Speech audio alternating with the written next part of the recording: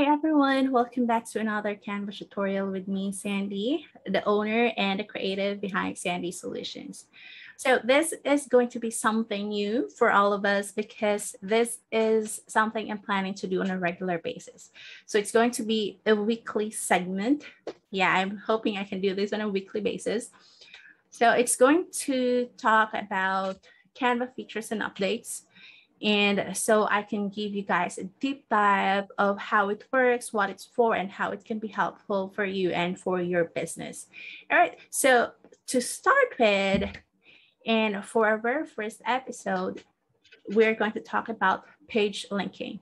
So this is very helpful if you are into PDF, workbooks, planners, presentations, website, because it will allow you to link any page to a certain element or text in your design. So let's just say, for example, you have this workbook or an ebook and you have table of contents right there. You can just link the page into that certain page number on your table of contents instead of scrolling your way down through the whole document. Imagine if you have like 100 pages. So you'll just click the page number on your table of contents and it will bring you up that certain page number, and it will save your reader some time. And just the transition will be really easy. And this is something that I usually do using Adobe Acrobat. So now I have to let it go because I can finally do it in Canva. So now what we're going to do is we're going to go ahead and take a quick look on how you can do it in Canva. All right, so this is my Canva, and this is a sample PDF that I'm actually selling on my template shop. So as you can see, this one has like 9 pages, and I've already created a table of contents. So this one, so let's just say topic title here, and it's on page 1. And this is going to be my page 1, the welcome page. Page 2, you can see here, page 3, page 4, and so on. Now, what we wanted to do is to make this numbers right here on your table of contents clickable. So what we'll do is actually do the page link feature, use the page link feature of Canva. So we'll just click on here and then find that link button, and then now you can link page 3 here of your Canva document as your page 1. So that's going to be page 1.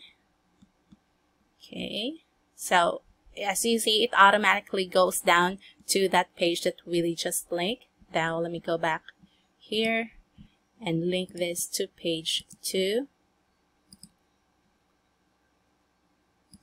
Okay, then go back.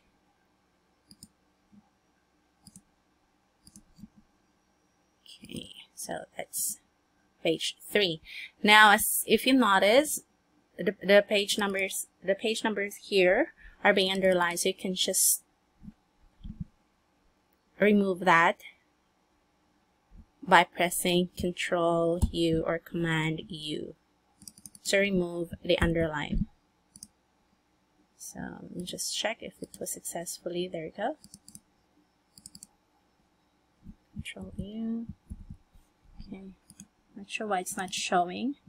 Let me just double check. Make sure that it's not being underlined or anything. Okay, so that's, let me just, okay, very good. So now, once we're done, let's just say I'm done linking the rest of the pages to my table of contents. All you have to do is just to download it. I'm gonna download it as a PDF standard, download it and save it. And I'm going to show you how it works on your audience or reader's end. Okay, so let's just go to desktop. Okay, here we go. All right, so we have now our file. I'm going to open that. And let's just say 70% so we can properly see everything. Okay, so now I'm going to click 1 here. You see, that's now clickable, and it takes you right away to page 1. Now, 2, it takes you to the second page. It says here, page 2. And then lastly, page 3. Oops, I think I was not able to successfully link that when I do it here. But now you have the idea of how it works and how it will look like in Canva. All right, so you guys, I hope you find this video helpful. And again, this Canva is still gradually rolling this out to public in the coming weeks. So please note that not everyone, or this is not yet available to everyone yet, and not everyone may get it immediately. So let's just wait and be patient. I will create a separate announcement once that feature will be successfully rolled out to everyone. All right. Well, let me know if you have other questions. Drop them down in the comment below, and I'll get back to you as soon as I can. Bye for now.